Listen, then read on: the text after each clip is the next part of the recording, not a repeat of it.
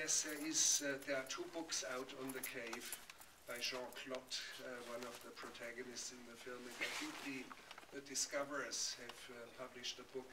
They actually are there twice in the credits. At the end they appear again because they are the tragic figures believing that they had proprietary rights to the cave, started to sue the French state, and they have been suing the French state since 14 years, lost every single lawsuit, lost every appeal, spent all their money.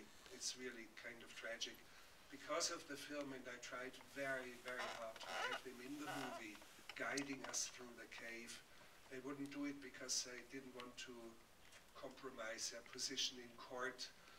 But I persuaded both the Ministry of Culture and the discoverers to name a mediator. So it will be mediated, it should have been mediated already, hasn't been done yet, but I hope this craze will end. Otherwise, I have not gone into direct studies of the cave. There's not too much out there yet. And it will take decades of research, archaeological research, for example, until we have more convoluted and more fact-based results from science. But the strange thing is my very first awakening, intellectual, spiritual awakening, came through cave paintings. You may know that I grew up in the Bavarian mountains. I mean, really, really remote. I had no idea that cinema even existed until I was 11. And I made my first phone call when I was 17. So that gives you a little bit an idea. But my family moved to Munich, and when I was 12, maybe 13, I walked past a bookstore. In the display, among others, all of a sudden I was just like froze in my tracks. I see a book on cave paintings. I had no idea that cave paintings existed, and it said Paleolithic and 12,000 years back, and there was a wonderful horse.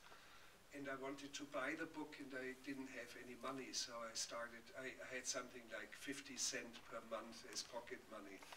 And that wasn't enough to buy and to save it. It would have taken too long, so I started to work as a ball boy in tennis courts and made money. And each week I would sneak by and look if the book was still there. I hoped and prayed that nobody would buy the book. So the book, I thought apparently there was only one. I wanted to get this book. So finally I bought the book, and when I opened it, this kind of awe, this kind of shudder of awe is still in me. And of course, over the course of time, I've read a lot about cave paintings, but of course, all the cave paintings that were discovered so far are much, much younger in date. They're only, I say only, 12, 14, maybe 15,000 years back in time. It's less than half the time distance than to Chauvet Cave.